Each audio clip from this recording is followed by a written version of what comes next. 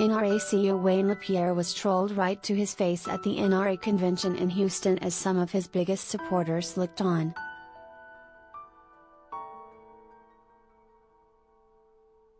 Not everyone caught what was happening in the stunt by the good liars, aka progressive pranksters Jason Selvig and Davram Stiefler.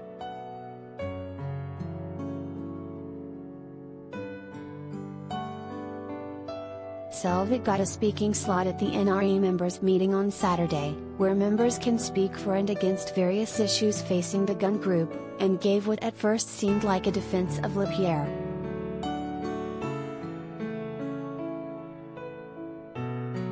It soon got very uncomfortable for LaPierre as Selvig rattled off a lengthy list of mass shootings, then mockingly praised him for offering thoughts and prayers for each.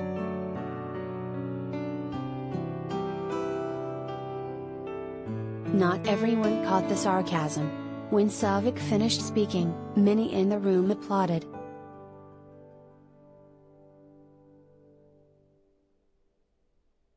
LaPierre has come under increasing criticism, and not just from those who oppose the NRA's agenda.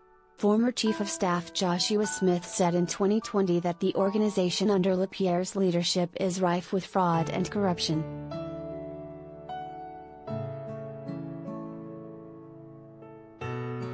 CBS News reports that the group's revenue plunged 23% from 2016 to 2020 amid the allegations of mismanagement under LaPierre.